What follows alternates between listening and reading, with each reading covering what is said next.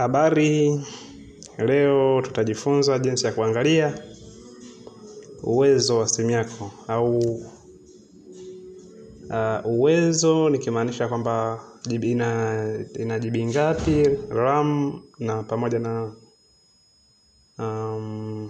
GB za kawaida zipo ngapi, basi ni jinsi ya kuangalia. Alafu na jinsi ya simu yako jinsi ilivyoundwa tuangalie.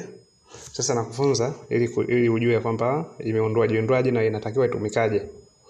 Watu wengi huaga tunakosea, utakuta hatuangalii maelekezo, ndo utakuta baada ya siku 2-3 simu inaweza kuharibika, ikawa ina scratch. Lakini sasa leo nataka nikuonyeshe maelekezo fulani ambayo yatakusaidia. Hayo maelekezo twende kwenye setting kuna maelekezo yote, setting ya simu. Setting zipo za aina mbili. Unaweza kutumia hii hapa ya juu, kuna hii hapa inaitwa na setting. Hichi hapa kifaa kinaitwa setting. Ukibonyeza ndio hivyo inakuja kama setting kama hivyo. Na kitu kingine na setting ya pili ni hii hapa kama application hii hapa setting, imeandikwa setting, utabonyeza setting. Nitakufunza jinsi ya kuangalia uwezo wa simu yako.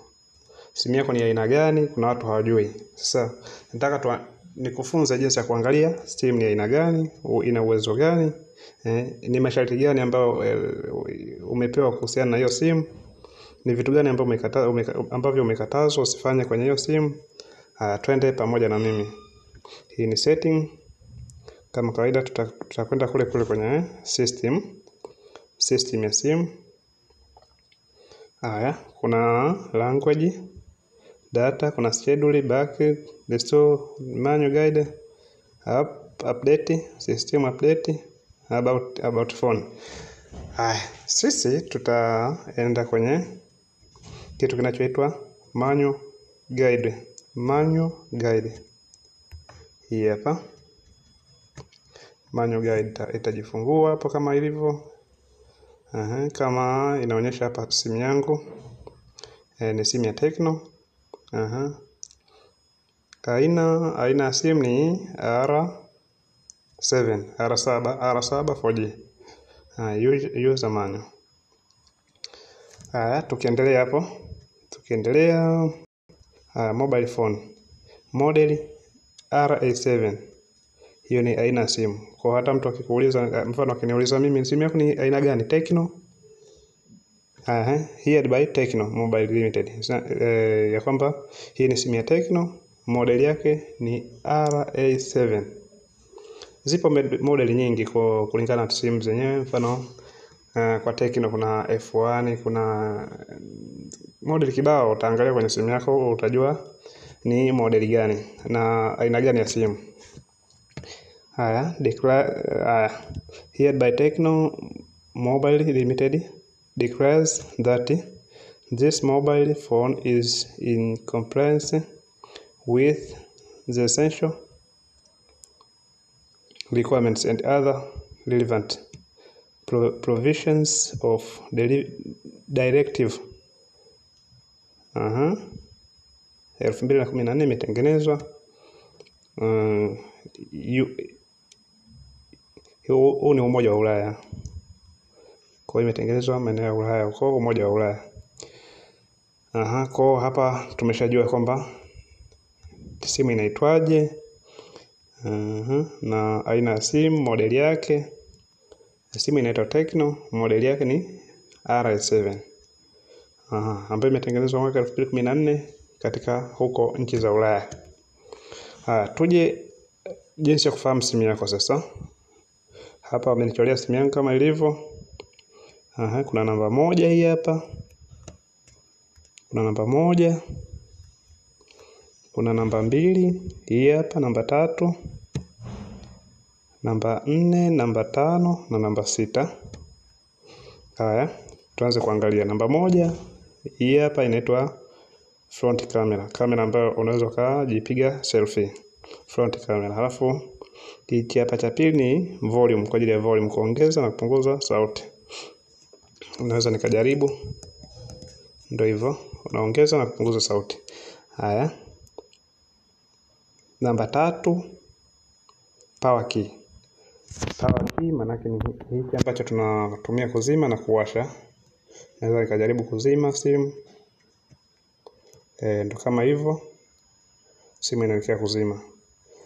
Hicho ndo kinaitwa power key. Recent key. Recent key ndio hichi namba 4.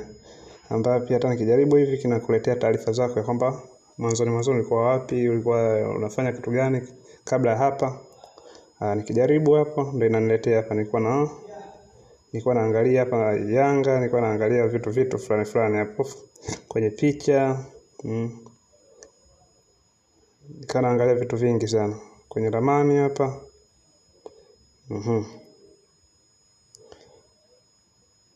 Haya, nirejee kwenye somo letu. Haya. Halafu kuna hii hapa home key. Home key namba 5. Hii hapa namba 5. Maana yake ukikancel unarejea kwenye home key. Tuje namba 6. Hii hapa ni return key. Hii unarudi kwa kidogo sana.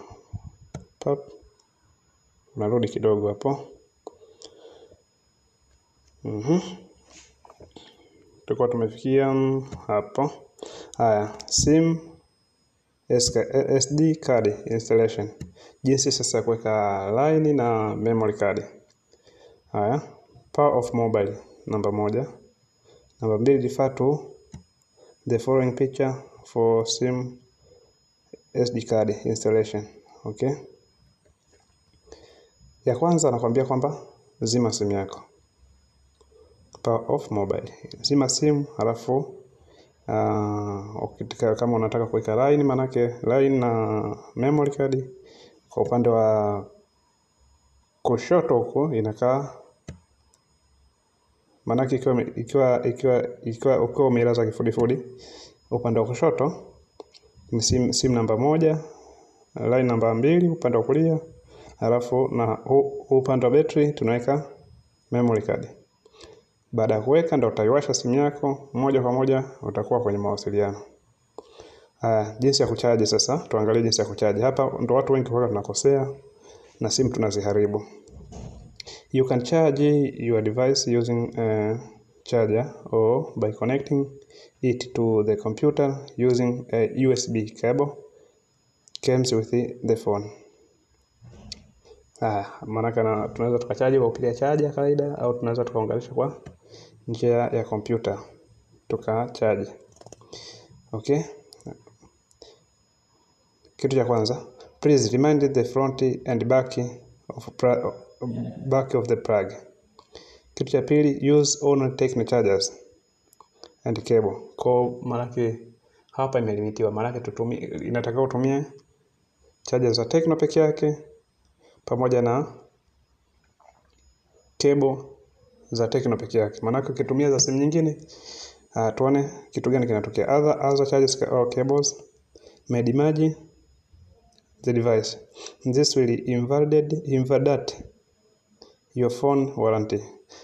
Kwa maana kitu kinachotakiwa hapa, inatakiwa utumie charger za hiyo simu. Mfano kama mimi na Techno, maana inatakiwa nitumie charger za Techno tu. Lakini charger zingine sio kwamba hazito charge, zitachaji, lakini zinapunguza ule uwezo au umri wa battery kuishi. Mfano battery ilikuwa imetengenezwa ije ifanye kazi kwa miaka labda 10, tuchukulie miaka 10. Lakini sasa ukianza kutumia chaji zingine inapungua, inaweza kufika 8 mpaka 5, inaweza kutumika hata mwaka mmoja ikazima. Kwa ni kitu cha kuzingatia sana. This will invalidate your phone. Kwa jinsi ya kuchaji ni hivyo USB. Kitu kama hicho. Karibu sana katika channel yangu. Tutajifunza vitu vingi. Bado natengeneza masomo yanayohusiana na kompyuta. Tuanze kujifunza. Karibu sana, tujifunze kwa pamoja. Tafadhali usisahau kusubscribe, kulike, kushare, maoni. Hadi wakati mwingine. Bye.